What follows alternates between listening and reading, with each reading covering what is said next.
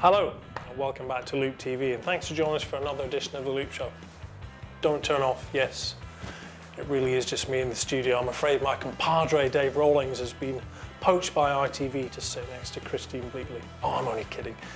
He has, however, put his secret squirrel hat on and is currently in destinations unknown for a special report that's going to come up later in the show, so stay tuned for that. First, of course, though, let's look at some news this month. First up, it's congratulations time from us all and probably every pilot around the world to Steve Newjay. He, of course, flew his home-built Vans RV7 from Southend all the way down to Cape Town and all the way back to Southend in a little over 83 hours. He did, of course, break the legendary Alex Henshaw time for the Cape Run. Coincidentally, a little later this month, Taff Smith is going to try and break the record again in his home-built Glasair. So, of course, best of luck to Taff. Now, moving on, we have a bit of a clarion call to send out. As some of you will know, the last surviving Vulcan in the world, XH558, appeared earlier last month at the Coventry Health for Heroes event, a really successful show. However, it might be the last public display of the Vulcan ever. Now, this aircraft needs a little bit of money to carry on flying through the end of this year, and more particularly for next year. And there's one way that you can help. It's really simple. Go to vulcantothesky.org.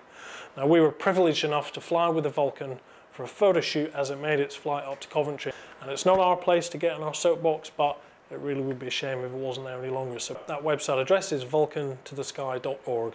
It's got everything you need to know. Now, very sad news. I'm afraid to say that Renaud Acal, the world's best aerobatic pilot, has been killed. He was just on a pleasure flight in France with his family in his privately owned Jodelle. We met Renaud last year at the Silverstone World Aerobatic Championships, and he was a really, really lovely guy. He couldn't have been more accommodating. It's a terrible loss to the world of aviation and aerobatics, and all our sympathies go to his family and friends. Now, as I said, you're having to make do with me this month. There's a reason for that, of course. So, in our guys as P1 magazine, we tested the Global 5000 jet.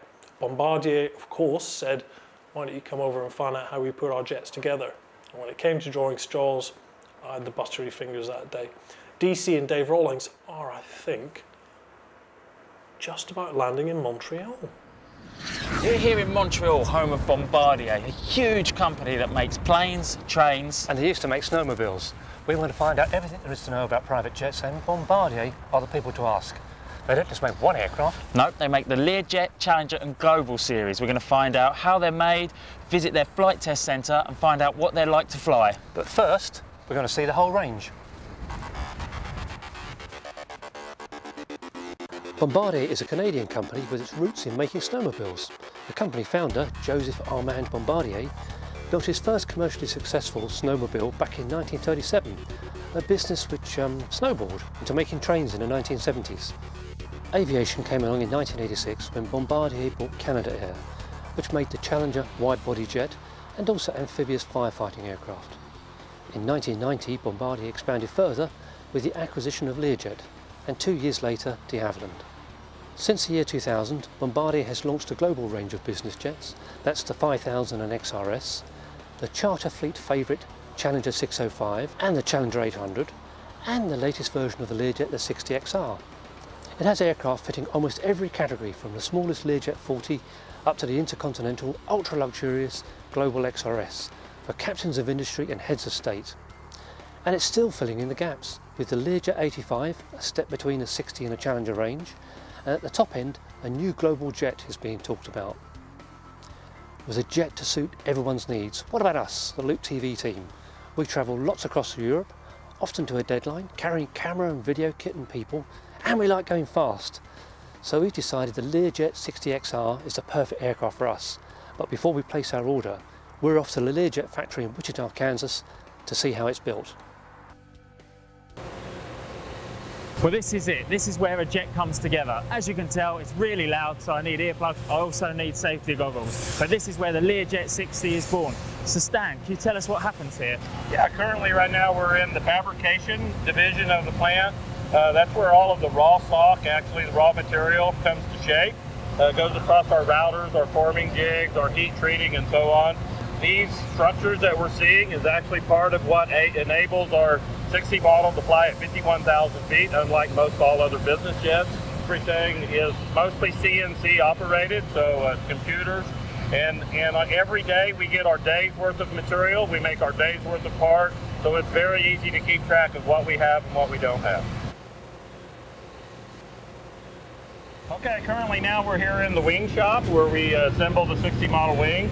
As you can see here, we have the upper wing skins. Right now we're in the process of riveting all of the skins together, where in which we will actually install the skin all in one complete piece. From wingtip to wingtip, it's mainly held on with your high locks and rivets. We do install it with wet sealer due to it is the fuel tank of a Learjet 60. And then we put the upper skin, which we refer to as the lid, which everything goes on. And then when it comes down, it's ready to have the landing gear and all the external portions put onto the wing. We also build the whole main fuselages. The details that we see fabbed in the fab shop, they actually all come together. We build small sub-assemblies throughout the shop, and it comes to the main mating jig where everything starts to come together. As you can see on one side of the line, we actually assemble the forward fuselage piece of it, and coming up from the rear here is where we assemble the aft fuselage. And it comes to this position right here is actually where the forward and the aft is mated together.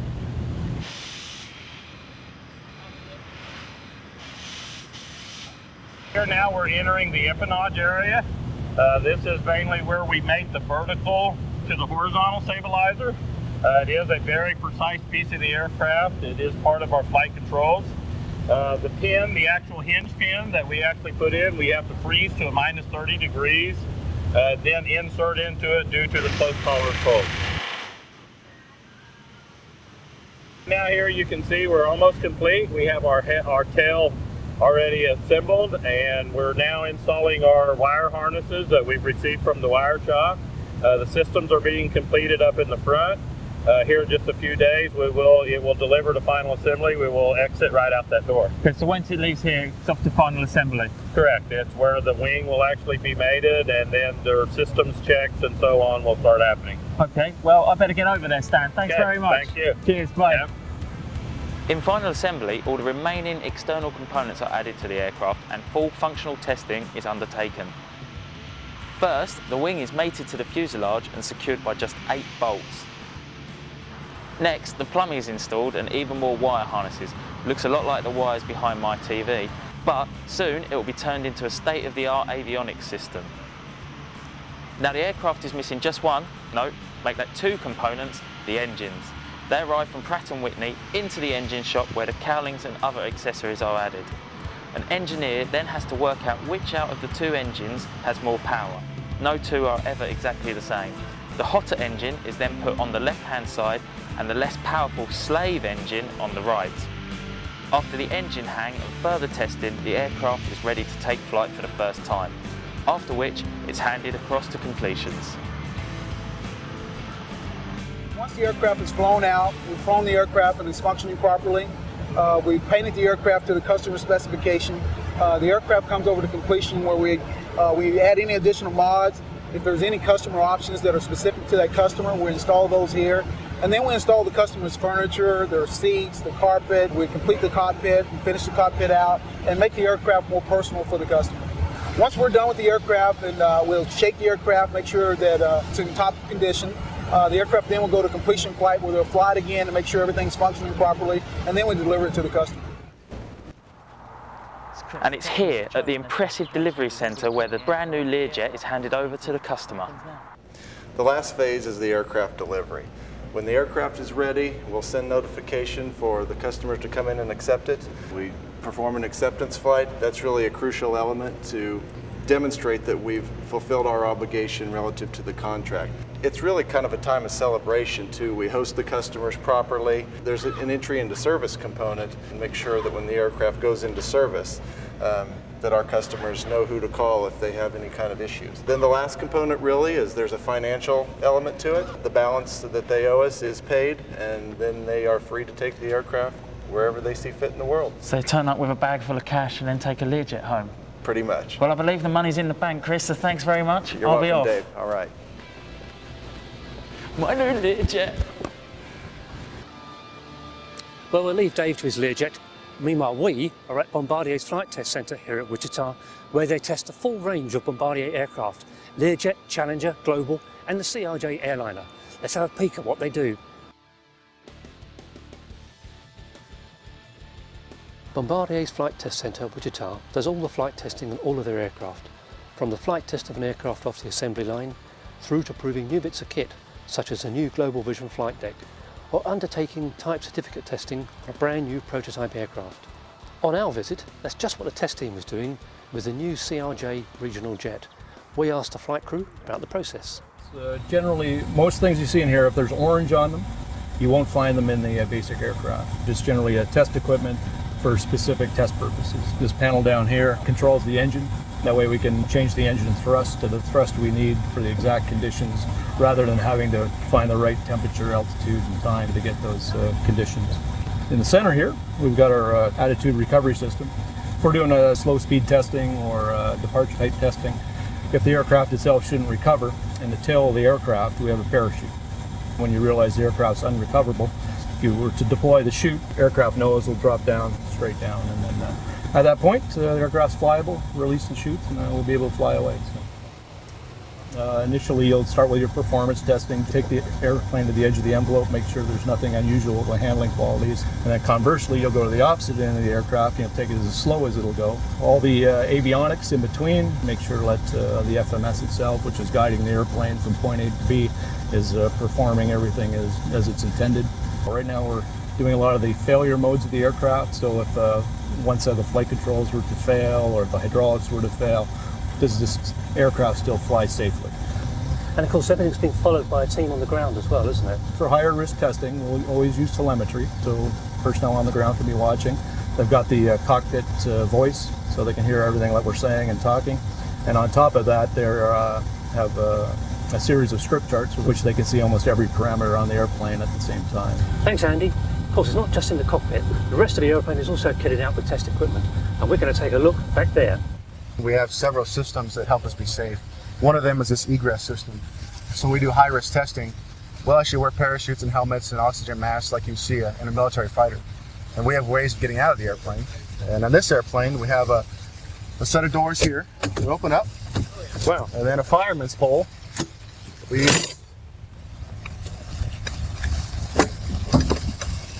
And now all we have to do is throw this handle and we can slide our way out if we need to. There's also one in the back of the airplane that's similar, but it opens sideways and we can get out that way. A lot of orange equipment you'll notice in here. This is experimental equipment, things that haven't been certified before. For instance, our egress pallet here, like crash acts or all our oxygen equipment to fight fires. These boxes here are ballast boxes.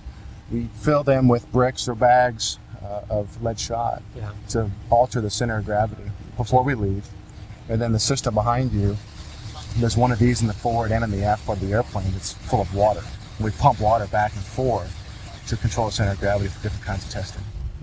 We'll work our way back. On this airplane, we have three racks that people can sit at. So this first rack is the vendor rack. In this phase of the program, we're set up for avionics. And so we'll have Rockwell Collins engineers here working with the cockpit and tweaking gains and things like that in autopilot. So this is the home of the FTE, or the flight test engineer. And here's where all the logs are taken, the hand notes. The flight test engineer on board has access to all the data. We have certain screens made up that we can analyze real time and make sure everything's going safely and that we're doing things efficiently and effectively. So this is where you work? This is exactly where I sit. Okay, thank you very much.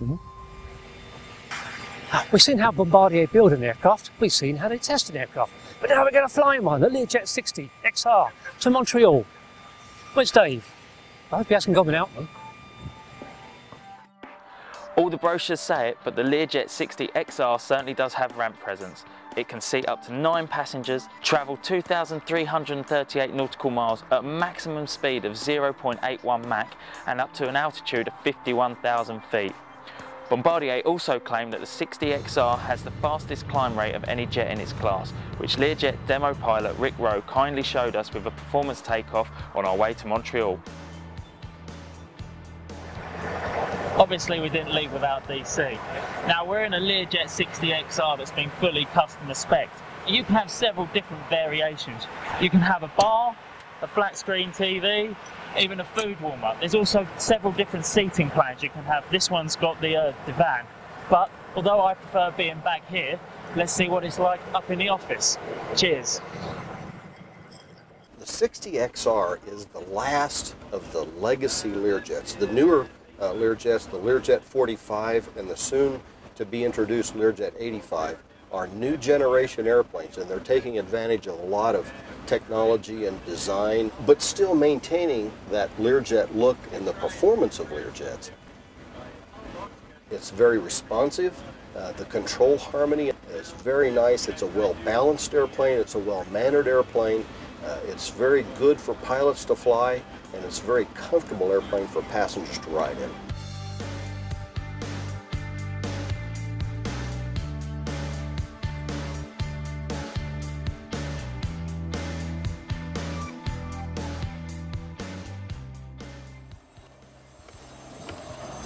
Well, that was pretty good, pretty quick. That was all right. But what we need is something bigger. Much bigger. For the band. For the band. Well, that's fantastic news. It looks like there's going to be a Loop Show band. They didn't tell me anything about it, but I'm sure they've got a really top spot in line for me. Maybe even the drummer. Anyway, thanks to Bombardier for all their help in putting together this special report on their jets, which are seriously sexy bits of kit. The Lear are like the sports cars, and the guys next time around look at the slightly more impressive and expensive ones, the Challengers, so tune back for that. And if you want to know about the absolute pinnacle of the range, well, we've got a test in the Global 5000, the next edition of P1. So that's it from little old me this month. Next month, of course, I'll be joined back in the studio by ladies' favourites, Dave Rawlings and Dave Calderwood. So until then, enjoy yourself. See you in a month.